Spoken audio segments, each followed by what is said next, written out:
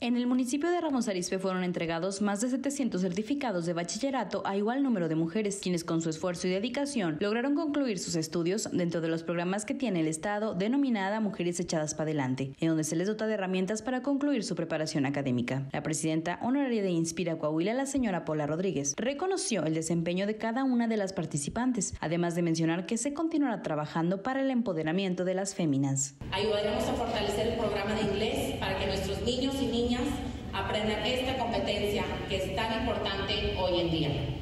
Nos enfocaremos también en los jóvenes que son el presente, pero también el futuro de nuestro país. ¿Y qué creen?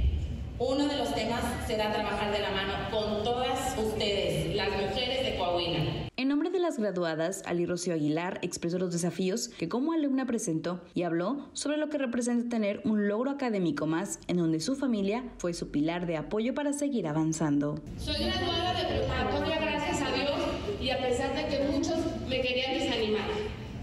Cuando me hablaron para decirme que yo empezaría mis clases, me puse muy nerviosa y me dio mucho miedo cuando me enteré que mis exámenes eran por internet y por medio del teléfono. ¿Por qué? Porque yo todavía no le sé mucho a esas cosas. Pero el Facebook, claro que sí le sé, ¿verdad? Cuando presenté mi primer examen dije, claro que puedo. Y llegaron los exámenes más difíciles, matemáticas e inglés. Oh, compañeras, me dije, hasta aquí llegué. Yo me voy a echar para atrás, pero como dice nuestro gobernador, para atrás ni para agarrar impulso, todo para adelante.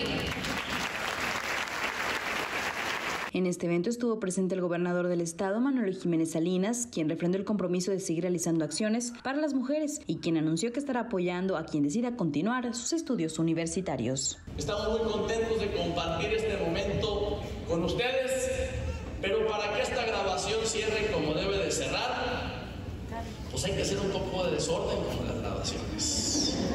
Fuera viernes, pues otra día agarramos derechito para el fin de semana, pero vamos, yo les pido que se pongan de pie las graduadas, por favor. Que pongan su título en la silla. Para Enlace 13 informó Denisa Maniego.